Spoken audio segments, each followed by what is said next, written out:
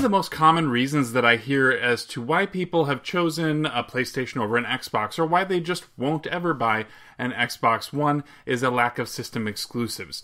And while I agree that the overall count of exclusives is certainly less, there are a number of titles that I feel are still must-plays and are certainly worth picking up for anyone who has yet to try them, or for anyone who is new to the system.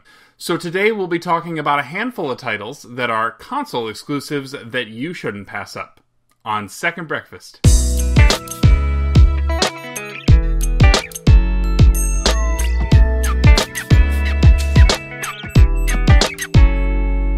Hello there, I am Musty Hobbit, and there's nothing that a hobbit loves more than another helping of Second Breakfast, so welcome back.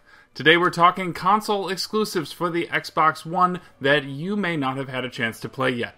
Now, a couple ground rules. We are going to look at games other than ones in the Halo and Gears of War series. Those are mainline staples. Those are obviously ones that if you are at all an action gamer or into first-person shooters, you should be into one of those series. So I'm not going to mention those, but I have a few that I'd like to go over today, and we'll be starting with Ori and the Blind Forest.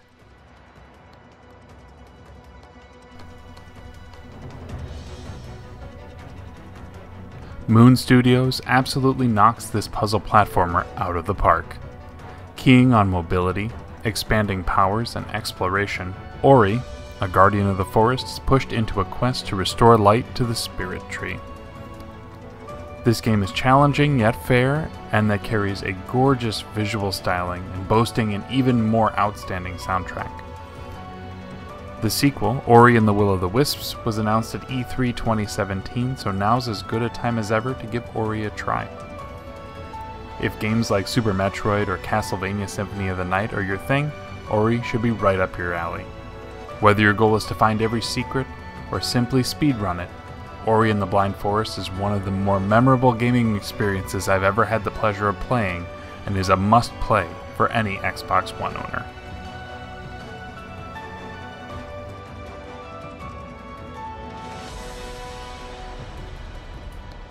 Next up, we have a title that follows in the Max Payne and Alan Wake footsteps of Remedy Software, and that is Quantum Break. Some pretty lofty goals were set with Sam Lake and Remedy Entertainment taking on another third-person shooter title. They aimed to find a way to blend their game with multiple episodes of a TV-length show, and the results were impressive. In Quantum Break, we play as Jack Joyce, who has gained abilities as a result of a time travel experiment gone wrong. This allows him to manipulate time, cause temporal explosions, put up shields, dodge bullets, and use a variety of weaponry to take down various enemies from an evil corporation. Combine this with some creative environmental puzzles, platforming, and some decisions that drive how both the show and the rest of the game play out, and you've got an interesting take on the genre. And to top it all off, you've got some superb performances from Shawn Ashmore, Aidan Gillen, Dominic Monaghan, Courtney Hope, and Lance Reddick. Quantum Break is an approach to gaming well ahead of its time. One of the games I hear most people who don't have an Xbox mention that they are interested in playing is Insomniac's Sunset Overdrive. If you took Jet Grind Radio and soaked it in an energy drink for a few hours, blended it with a load of 80s and 90s nostalgia, and threw in a bunch of crazy weapons and a seemingly endless stream of zombies, you might get close to the insanity that is Sunset Overdrive. Traversing the world as your custom character, ziplining, grinding, and doing parkour just off of just about everything, protecting capture points in solo or co-op horde mode, or playing through the story mode, the options seem endless for this Insomniac title.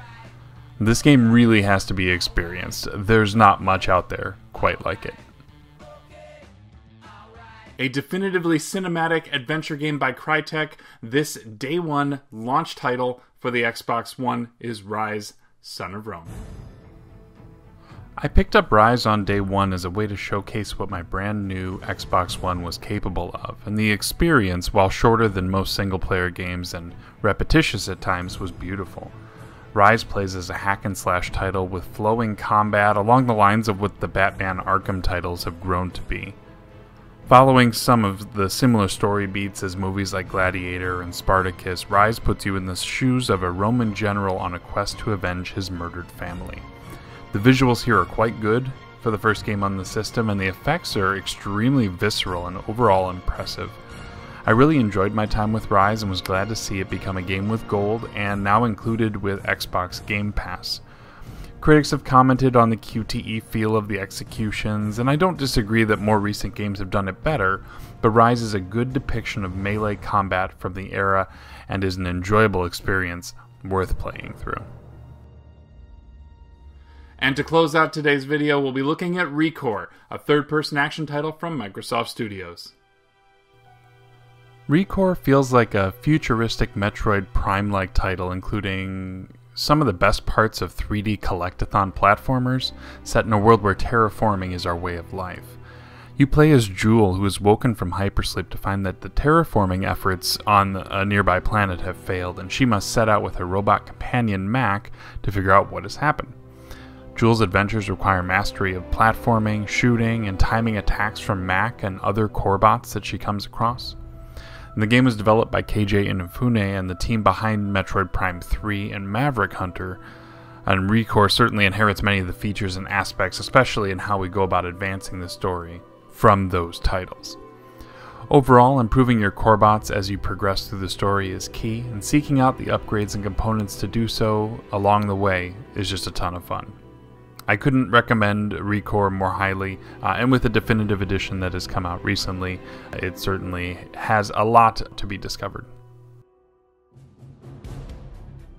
So that'll about wrap it up. We have 5 titles for the Xbox One, all of which can be gotten for at or less than $20, and are certainly worthy of not only your time, but to have in a collection as well. Second Breakfast comes every Thursday, and normally we will talk about current events or other things going on in the gaming world, but today I felt like we would do something a little bit different.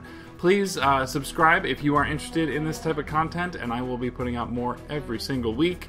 Additionally, if you liked the video and you like this style of video, please let me know by hitting the like button or leave me a comment. Tell me what you found interesting, or if you know of any console exclusives for the Xbox One that you want to get the word out on. I look forward to hearing from you and seeing you in the future, but for now, thank you for coming by. I have been Musty. Take care of yourself. Be good to each other. Bye.